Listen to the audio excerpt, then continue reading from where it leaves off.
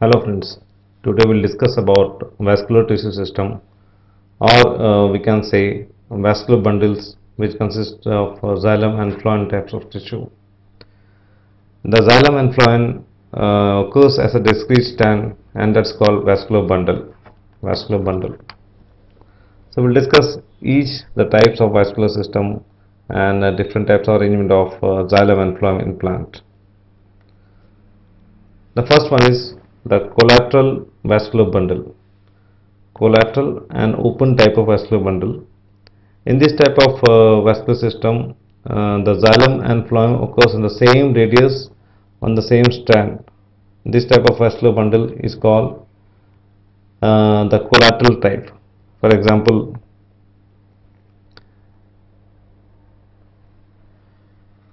this is the cross section and you will have the phloem tissues in the outer periphery. Then we have this cambium layer,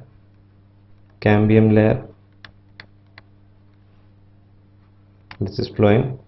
Then we have this xylem part. The arrangement of this is in the same radius, that's why it's called collateral type. Now there is another thing which is open type. When the tissue has the presence of cambium layer, then it is called the open type. This is the cambium layer. If it is present, it is called the open type, and in the case of closed type, if you see the cross section of the closed type, there is no cambium layer. This is phloem and it is xylem. So this presence of cambium layer, this is open type and this is closed type. So these are two types of collateral, open type and closed type of vascular bundles. The second we can see, this is the bicollateral vascular bundle. Now in this case of bicollateral vascular bundle, two phloem poles occur in the vascular bundle, and this is centrally separated by a xylem strip. A xylem will be there, and the inner part also has a phloem part. For example, I will show in the diagrammatic form. If this is a cross section, we have the cambium layer,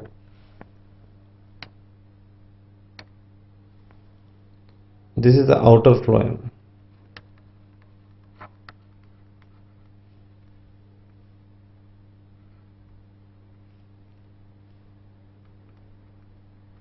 this is the outer phloem, this is the cambium layer.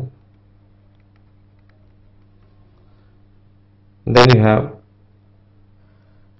the inner layer, inner cambium and inner phloem layer, and here in between you have xylem.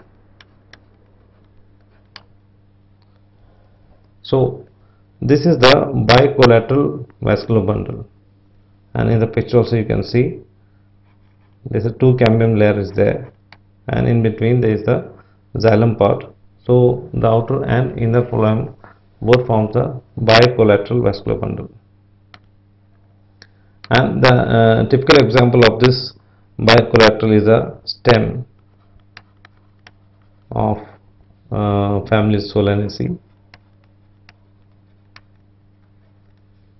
or in case of Cucurbitaceae also.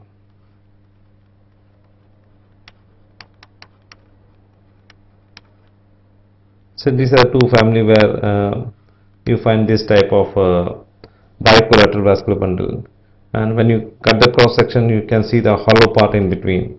This forms the hollow part, xylem part which forms the hollow part, and these are two examples of this. category. The same way, now you can see collateral type of closed vascular bundle. Earlier also we have seen this closed type of vascular bundle where there is no presence of cambium layer. So in the closed type, this is mostly found in monocot. This is a typical characteristic of a monocot plant, monocot stem, exactly speaking.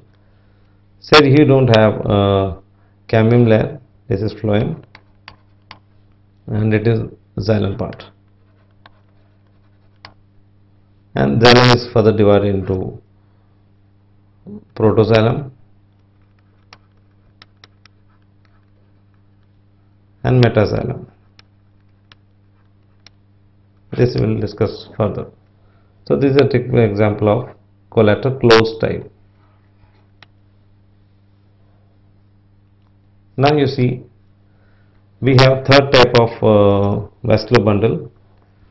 This is a radial type of vascular bundle. In this radial type of vascular bundle, we have alternative arrangement of xylem and phloem. That means if you show in a pictorial form,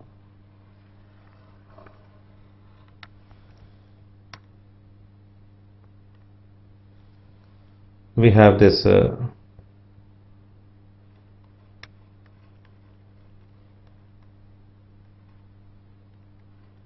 xylem, the same way you see here also.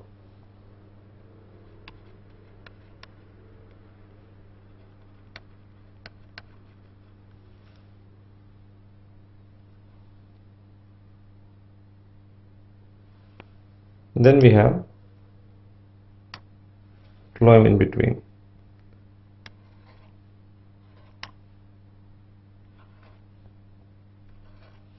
So phloem is in between. This is phloem and this is xylem. So this type of arrangement is called a radial type. This is mostly found in roots.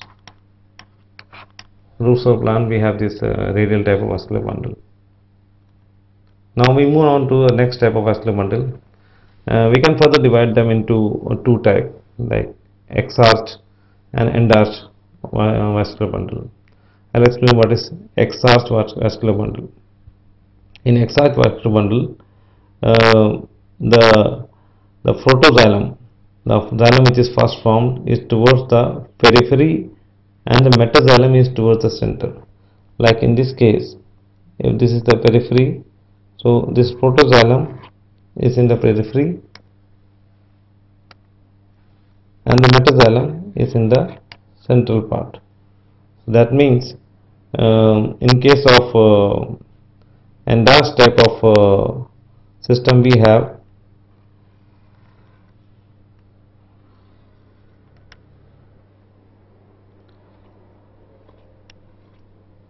the metaxylem in between. Then we have in the periphery we have the protoxylem. This is arrangement of xylem. On the base of arrangement of xylem tissues, we have divided into two types. This is meta. This is the periphery.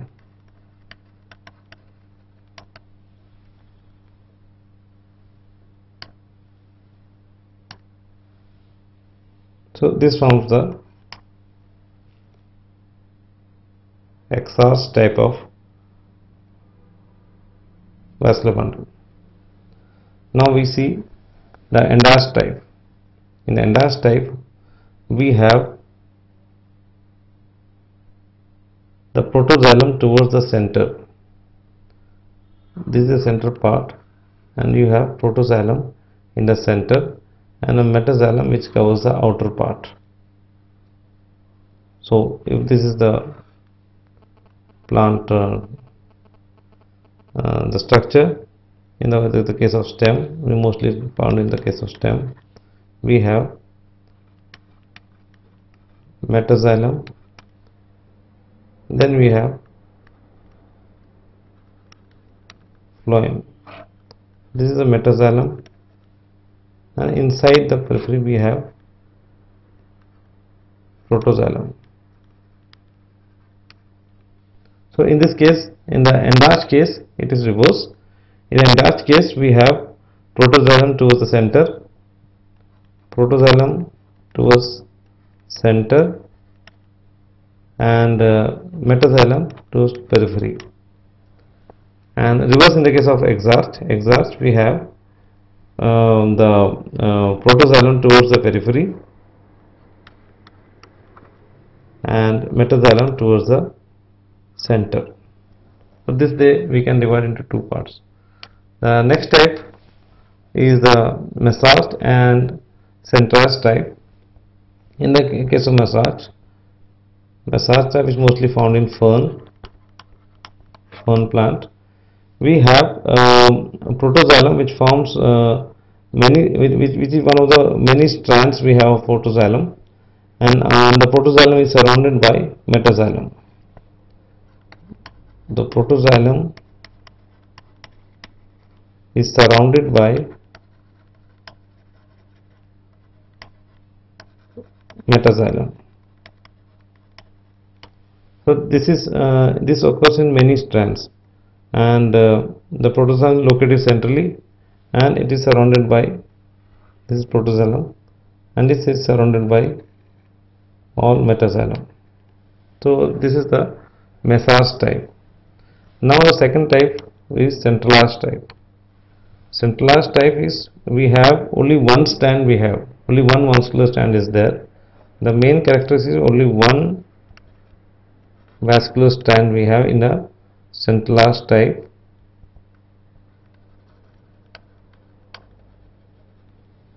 And in the case, the protoxylem is surrounded by the metaxylem. Protoxylem is surrounded by metaxylem. So these are two different cases on the division on the basis of the arrangement of protoxylem and metaxylem. And if we describe about protoxylem, this is found during the initial stage of primary xylem. It is found by primary xylem, and it is in smaller size compared to metaxylem. Metaxylem is in bigger size, and protoxylem is in always smaller form. And the metaxylem, it forms it's also part of primary xylem, that is differentiated after the protoxylem differentiation takes place, and it's in a bigger size than protoxylem. That's the main difference between the protoxylem and the metaxylem. So the example of mesarch type, we have already said, is fern plant, and in case of centrarch type, we have example of like Devonian species plants. So these are the example of mesarch type and centrarch type. Just to revise from behind, we have collateral vascular bundle, which is spread radially, and we have open type and closed type. And collateral vascular bundle, this is the main characteristic of open type, is characteristic of dicot plant. And in case of closed type, it is a monocot characteristic. Then we have bicollateral vascular bundle. In the case of that's example of stem of Solanaceae and Cucurbitaceae. Closed type, as I told you, is of monocot plant. Then we have radial vascular bundle, and this is mostly found in roots, where the phloem and xylem are in the case of alternative. Then we have exarch type and endarch type, and lastly we have mesarch and centrarch type, examples of fern and Devonian species. So this completes the part of the details of types of vascular bundle and the different types of arrangement of vascular bundle on the base of xylem. Thank you.